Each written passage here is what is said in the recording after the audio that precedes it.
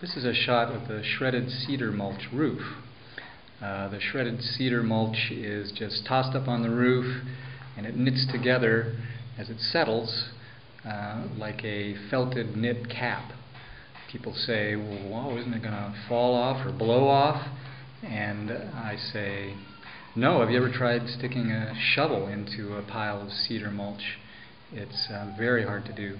This is a very stable roof.